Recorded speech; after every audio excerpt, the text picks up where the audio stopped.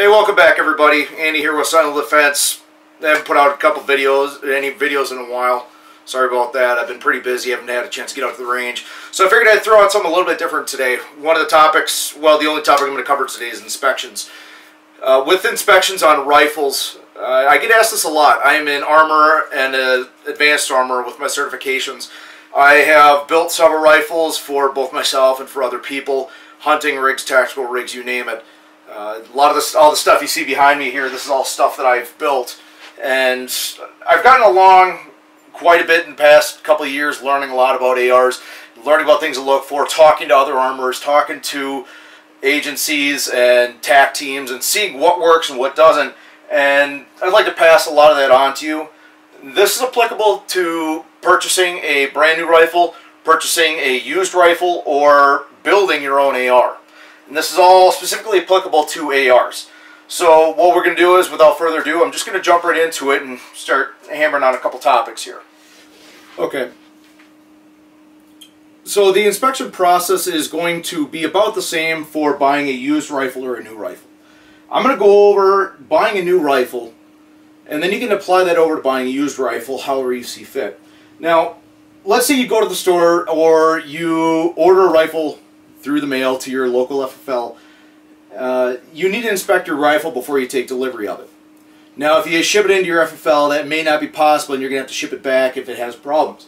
But if you're dealing with a high-quality company like LaRue, Noveske, Daniel Defense, BCM, list goes on, you're going to be dealing with high-quality weapons that don't need a whole lot of inspection on them, because those companies are known to have very high quality assurance and very high quality control. So the level of inspection on those doesn't need to be as thorough. Level of inspection on lesser weapons that tend to be in the middle range or even in the bottom range, you can name them all up from the bottom. I'm not going to, because I can just see somebody getting all butthurt and sending me a message saying, "Why'd you say that we suck?" Well, because you do suck, so I'm not going to name any names. Just save myself the headache there. There's a lot of companies out there that suck, but I'm not going to start naming names publicly. If you guys want to contact me with what you have questions about, I'd be more than happy to give you my experience. But as an armorer, an advanced armorer, there are certain things that I always look for when I'm inspecting weapons.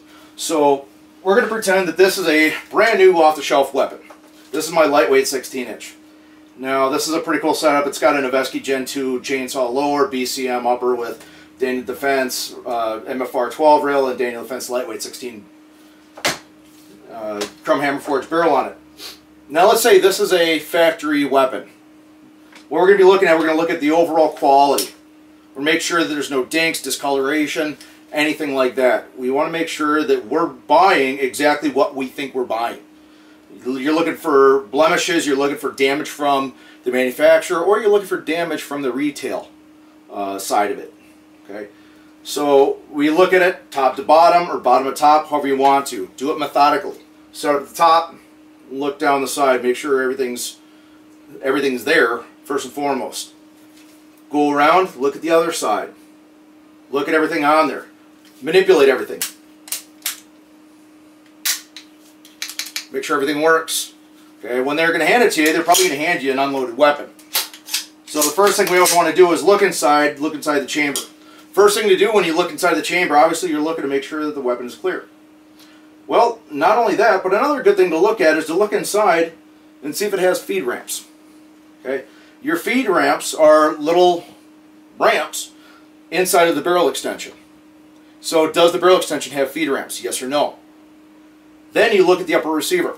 Is it an A3 or an A4 upper receiver?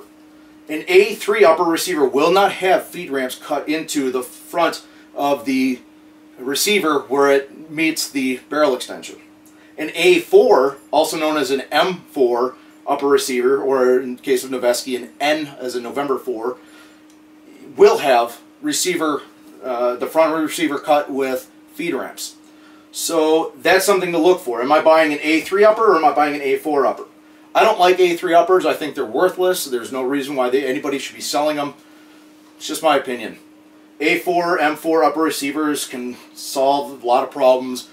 Helps eliminate feeding issues, and you can use them on both carbines and rifles. So that's what we're looking at. If you need to shotgun the weapon, then go ahead and shotgun it, pull the bolt out, and take a look at it. So we'll look at that in that respect. So we're going to shotgun the weapon.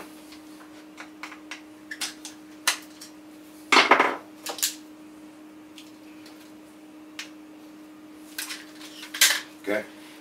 This is shotgunning the weapon. We're going to take a look inside. So we're going to look at the upper receiver. You can look inside of there and you can see right inside of there exactly what you need to be looking at. Does it have the feed ramps cut in? Okay. Then we're going to take a look at the bolt. First and foremost, look at the carrier. Right here we have the gas key on top of the bolt carrier group. This piece right here is a gas key. Try and wiggle it. It should be perfectly solid. If there's any wiggle, it's a fail. Then take a look at the screws right here. The screws should be staked, and by properly staked, what I mean is there should be actual metal contacting the screw, completely contacting the screw on both sides of each screw. And if there is a gap in there, which some companies do have, that is a potential problem because it can allow the screws to back out during firing and cause the gas key to get loose, which will then cause gas leaks and your weapon's not going to operate correctly. So we look at that. Then what we're going to do is, if they'll let you, take the bolt out. Look at the bolts, take a look at the bolt and see if the extractor, what kind of extractor spring you have. Do you have an upgraded extractor spring? Do you have a standard 4 coil? Daniel Defense has a tendency to put 3 coil extractor springs in some of theirs. I don't know if they continue to do it. I haven't taken a look at a new one in a while. I have a recent one right down here out of the camera view that is a relatively new one and it's still got a 3 coil spring. It is what it is. I've already upgraded it to a BCM, so or I should say a Springco setup that I got from BCM. So then we're going to look at the carrier. Is it a full auto carrier or is it semi-auto? This is a full auto. It goes all the way down and meets right here. Covers this whole section right here. If it's a semi-auto carrier, it's only going to go to about right here. And there's some Colt Sporters which go all the way back to here. Ideally, I prefer to have a full auto carrier because it's just the way the weapon was built, and I don't like to change dynamics inside of a weapon. Eugene Stoner made it correctly, and it didn't need to be altered. In this setup right here, this is not an NFA issue. This is not a machine gun.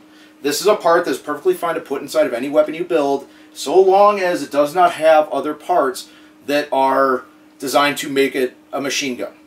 And companies like BCM and Noveske have posted information that they've gotten from the ATF that says to that effect. I've called Noveske a number of years ago and they said, yeah, we contacted them and that's what they said. And if you go to the BCM website, it says the exact same thing. Bravo Company's always been really good about that stuff. So now we're going to take a look at it. Is everything working correctly? Are there any burrs, any damage to it? Should be working just fine. Your bolt, you want to check and see if it's an MP. You're going to take apart that bolt and you're going to look at it and say, is it magnetic particle inspected? Is it high pressure tested? You're looking for little marks on here. On this, you can actually see right here on the actual bolt where it says HPMP. So I know that it is. This is a BCM bolt carrier group. Obviously really dirty because I don't clean any of my weapons. But I use Slip 2000 EWL, so I don't really need to. Okay. Then we're going to take the bolt carrier, stick it back in, make sure that we have good lockup. Locks in correctly, it's functioning properly. We're going to look inside, we're going to look at the mechanics, the mechanisms inside. Make sure that the trigger fires straight. You want it perfectly parallel to the upper receiver sides, or to the lower receiver sides, sorry, so that it's not canted off to one side. You want to look inside, make sure that it's connecting to the disconnector properly, and then releasing, and then fire it. Don't do what I just did and accidentally fire it into the bolt catch. Okay. Look inside, take a look at the sear, make sure that the sear on that is flat, make sure it's level, make sure it's square, no damage to it. Then you can close it back up. Work the weapon. Make sure the weapon works correctly. Is it working properly? It does. Lock the bolt back. Does it work? Give it a shake. Make sure it's not going to let it forward. A little bit of bump should allow it to slide back forward. Now what we're going to do is we're going to take a magazine, see if they have a magazine. I use P-Mags a lot. I like P-Mags. So all I'll do is I'll insert a P-Mag. It's locked in there. It's not going anywhere. Okay? So we know that it works properly. And we know that the P-Mag fits in there. And I know that my personal magazine of choice is going to work inside of this. Then I'm going to do is I'm going to magazine release. Falls free. So we know that that works properly. We know that everything in there is going to kick the rounds out. We're going to take a look at the sights. Do the sights work? Do they flip up? Do they flip down easy? Is there all the components on the sights there? Okay, yes. If it comes with an optic, let's take a look at the optic. Is there damage to the optic? Turn it on. Look at it. Make sure it works. Okay, you're looking for all these features. If it comes with a sling, like this LaRue Tactical VTAC sling, is everything on it that's supposed to be on it? Does it work? Does the QD work? Does it adjust? You know, can I mess with the adjustments real easily? Is it working the way it's supposed to work? You're basically making sure that everything on this setup is working properly. Next thing you want to do is if you have an A4 or if you have an M4 type setup where you have removable handguards, take a look at the gas tube. Your gas tube going into the receiver, when it goes in the receiver right here, you should be able to wiggle it back and forth, and it should wiggle freely. If it's not wiggling freely, that means that the barrel nut is pushing it off to one side. You need to readjust that. So if they have other models, ask for other models and see if you can wiggle it. Now if you have a free float rail connected onto it, maybe a little bit hard to do that, and you're probably not going to be able to do that in there. So that'd be something you're going to have to decide to do at home when you take it apart. So those are a couple things to look for when you're purchasing a rifle, both new and used. Now when you're looking at optics, particularly with used ones, take a look at the optics. Make sure that everything is working on your optics. Okay. When I'm looking at optics, I'm making sure that nothing is cracked. I'm making sure that the lenses aren't scratched. I'm making sure that it works correctly. You know, does it turn on? Does it turn off? I look through it.